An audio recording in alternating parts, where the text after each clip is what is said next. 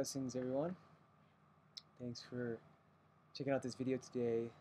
Special time, we are in a super new moon solar eclipse in Taurus. So I just want to give you a little bit of a download about this cycle that we're in right now. Eclipse windows are always very powerful times of the year. And we really started this window a couple weeks ago with a lunar eclipse. And the lunar eclipse is often a time where we're shedding and releasing. There's some emotional issues coming up that we often have to release ourselves of so that we can move forward into the next stage of our evolution. And the solar eclipse is often a time of new growth and seeding of new intentions in our life. And often these phase shifts that the eclipses involve deep soul contracts in our life. Very important people that come into our life during the eclipse window that may help us unfold our evolutionary story. And at the same time, we may have to close off cycles, sometimes close off certain relationships, and things in our life that aren't serving our evolution. Now, in the Tibetan tradition, the eclipses were often talked about as the most powerful times of the year, especially for meditation, contemplation, and really being quite careful, full of care with our energy, because the karma seems to ripple out and a bigger effect. It seems to impact stronger during the eclipse window. And so the Tibetan Buddhist tradition talks about the eclipses being like days of observation, of going within, or doing more internal work, good days for ceremony, perhaps. And again, because the energy is more intensified during these cycles, we want to be putting out a lot of great energy right now. And this includes really looking at what we're calling into our lives. You know, with a super new moon, this new moon is interesting because it's a south node new moon. And where the south node is, there is a releasing of something, but a release comes after a fruition stage. And the fruition stage is, this question is, what are we bringing to its completion right now? And is there any area of our life that may be draining us, taking too much of our energy, and isn't really about what we want? Because we do need to set some powerful intentions during the super new moon. If you felt, somewhat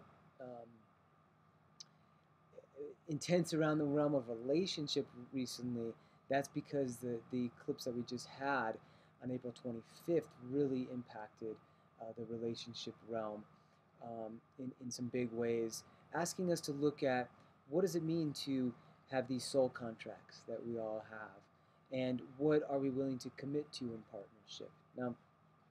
Now, this eclipse on May 9th, Thursday, May 9th, it's a solar eclipse. It's not total, and it's not something we could see, but it is something that we will feel. And if you have any planets near the degree of 19 Taurus, then you will feel this in relationship to that planet. If you have Venus nearby, you will feel this very strong around relationships, money, or creativity. If it's for instance, Saturn, it may be about your work, your professional work, some of the responsibilities in your life, and so on. So the planet that an eclipse touches, if it does, will be a planet of great transformation during this time period, but also for at least 6 months out. That degree of the eclipse is a very sensitive degree for at least another 6 months, sometimes for a year out. Now, we do have another eclipse at the end of the month, the lunar eclipse, at the 4th degree of Sagittarius. So that's another, again, releasing. Sometimes the lunar eclipse, we feel it more emotionally. We may look at some of the needs that we have, and yet we are moving forward right now quite a bit. In this week, we may have felt a little bit low energy because this has been the balsamic phase of the moon before a super new moon or solar eclipse. But at the same time, this eclipse, and right now where the sun is actually close to Mars and Mercury. So we may still have been quite activated during the cycle. Mars and Mercury, both in Taurus, And that combination in an eclipse, we have to watch sort of fiery reactive words being highly irritable, combustible, we can say, and really take that energy and be motivated, driven towards our goals. It's a catalyzing energy, and especially towards mental projects with Mercury. But we want to be steady, solid, systematic, because that's Taurus.